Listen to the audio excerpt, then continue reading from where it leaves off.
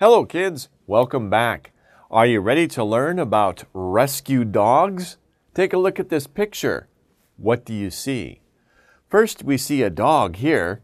He looks very excited. What did he find? You see his red tongue here. Very, very nice, cute dog. And here's a woman. She looks like she's dressed for cold weather. She could be a skier, but she's holding the dog, right? What are they doing? Well, where is this picture being taken? Where is the camera? The camera looks like it's under the snow. So imagine if somebody is trapped under the snow, then the dog finds them because the dog can smell you. And so the dog comes and rescues the person under the snow. That's what we're going to learn about. These types of dogs that help rescue people or have other jobs as well. Let's take a look. Let's take a look at the table of contents. Here we have working dogs. So when we think about dogs, usually we think they're pets. We keep them in the house. They're funny, they're entertaining. We care for them. They care for us, don't they? They love us too. And so that's what we usually think about with dogs. But dogs also have jobs to do. Some dogs work and they help their owners. Here we can see dogs to the rescue. Dogs to the rescue. In other words, dogs help rescue people. We see here the right puppy. Not all dogs can work. Not all dogs can rescue people. You have to know which is the right puppy, which is the right baby dog. Train and test. So dogs need to be trained. They need to be tested. And here we see rescue dogs in action. So we can see the types of things that rescue dogs do. That'll be interesting. That's at the end of the book. And then also at the very end, we have our glossary, our list of important words that we studied in this book. Okay, let's begin with the story talking about working dogs. Now we can see here, what place is this, right? Where is this happening? What is this here? This looks like an airplane, right? Part of an airplane. Here's the big engine, right? This is an airplane. And this is many suitcases. Many suitcases, it's baggage. Now here's a man, he looks like a policeman or some kind of guard. And here's a dog, his dog. What's his dog doing? His dog is smelling these suitcases. The dog is smelling for dangerous things, right? That people should not have in their baggage. And that's what the dog is smelling for. So this dog works at an airport. So this is a type of working dog. Here's another type of working dogs over here. Here we have a dog here. He kind of looks kind of funny, right? His head is low to the ground. But this is a sheepdog, right? And we've took a look at these types of dogs before. A sheepdog helps move the sheep to where they're supposed to go. The sheepdog helps the farmer move the sheep. Here we have a special situation. This woman is wearing sunglasses.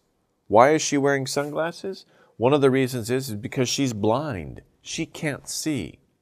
So you think about this, this is very terrible. Some people can't see, some people can't hear. But if you can't see, how could you live your life? How would you get around? It would be very dangerous. If you cross the street, you can't see the cars. You could hear them, but you're still not sure where they are. And you're not sure where things are in the street. You might walk into them. So this is very terrible. This is a very bad situation for people who cannot see. So what do? They have a dog that helps them. And we call these dogs a guide dog because the dog guides them, right? They hold on to the leash here. They hold on to the collar or the harness, and the dog will stop. The dog is very smart. The dog knows when to cross the street. The dog knows, hey, there's a bump in the road, so move the person so that they don't step in the hole in the road, or they can step over the curb, right? So the dog is very smart, and the dog knows about all these things. In many restaurants and many buildings, they say no dogs allowed, But of course, if a blind person has a guide dog, then that's a special case. Of course, they can go into those buildings with their dog because the dog is helping the person who is blind. So these are different examples of dogs that help people, and these are working dogs. Let's read. Dogs are good workers. They can run fast. They can smell well. They can learn to obey. So they can run fast. They can do this. They can run very fast, okay? They can smell very well. So that's important if they're trying to smell for dangerous things. They can smell well. They can run fast. They can run after sheep, right? They can learn to obey. Obey, what does obey mean? Obey means to follow commands. If somebody tells you to do something, your mother, your father, your teacher, they tell you to do something, you should do it. You should obey your mother. You should obey your father. You should obey your teacher. Be quiet in the class. Don't fight with other students. You should obey these things, these rules or these commands. Dogs can also learn rules or commands. We can tell them sit, right? We can tell them roll over, right? Those are things for playing. But we can also teach them important things like go smell the suitcase, like go get it, and then the dog will smell. We can say, give different commands for the dog to turn the sheep to the right or the left. We can give the dog different commands so the dog learns how to guide a blind person through a city. So dogs can learn to obey. Dogs like to work with people, right? Dogs are very friendly. Dogs like people, right? Don't be afraid of dogs. Only very few dogs are dangerous. Most dogs, almost all dogs, are very happy to see you, and their tail wags and you know that they're happy to see you. So don't be afraid of a dog in that case, right? They like to work with people. They like to be around people. Some dogs have important jobs to do, and we saw the different jobs that these dogs have. This dog helps the policeman. This dog helps the farmer. This dog helps the blind person. So these dogs have important jobs to do. Dogs to the rescue. This is a very important job. This is one type of job that dogs have, right?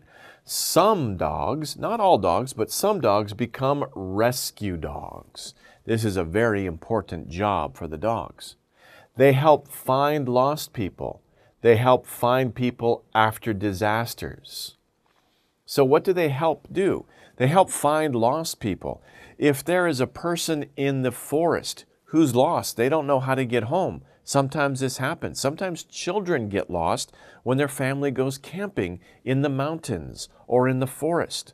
The dogs can help the adults or the people to find that person so that person can get food and water and shelter, right? Sometimes there's a disaster. What is a disaster? A disaster is a terrible event like a fire or think about in the wintertime, there's a lot of snow in the mountains. That snow sometimes falls and it comes down the mountain. And it's a lot of snow. Right? If you're caught in it, you can get buried with snow, right? That is a disaster. The dog can help find you after the disaster, or after a fire, or after a tsunami is another type of disaster. Maybe you heard about the tsunami in Asia many years ago, right? So after these types of disasters, people get lost or people get hurt and they can't move. Dogs can help find those people. They, who's they?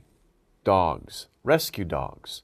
They have a good sense of smell. A sense of smell means, if you have a good sense of smell, it means you can smell things from far away. Usually if your mother cooks a delicious meal, you can smell it, right? If you have a good sense of smell, you can smell it from outside or before you come near your house. I think mom's cooking something. Run home, right? You have a good sense of smell. I have a bad sense of smell. I can't smell it until I come in the home, right? Okay. A dog can follow a scent for miles. Here we have this word scent. A scent is another word for smell, right? Many things have scents. Scent, a scent. For example, people have scent. Do you know you have your own special scent? That's right. If you smell, whoo, I have a very strong scent. Okay, hopefully not. But if you smell yourself, you smell differently than your friends or the other people in your family. Maybe you don't know that. You don't pay attention to that. But if you have a dog in your house, your dog can know who is there just by smelling you, because the dog has a very good sense of smell. The dog can smell your scent and know it's you. Your dog can smell your sister's scent and know it's her. Your dog can smell your father's scent and know, it's Papa. Without seeing, without hearing, the dog can know just from the scent. The scent is a smell. It can search during the day or at night. Dogs, of course, they don't need to see. They can search at night because they're following their nose. They can smell very well. They have a good sense of smell. Okay, so this is one type of dog, and we can see some other examples of a rescue dog. This dog is going to a damaged building. So maybe this building has been damaged, probably by a fire, right? And this dog is going into the damaged building. It will look for people. Wow, looks very professional, right? Looks like a professional dog. The dog is wearing a special harness. He's in a special piece of equipment and very calm, knows what to do. It's not excited. It's waiting till it gets to the building, and then it will look for people to rescue. Here, there are rescue dogs in adventure stories and films. So this is a drawing, but it's from a book, right? Many adventure stories and even movies, there are dogs who rescue people because this is what happens in real life. So we also read about them in adventure books. We see them in movies. We see dogs rescuing people. When I was a boy, there was a famous dog on American TV. The dog's name was Lassie. Lassie. Lassie.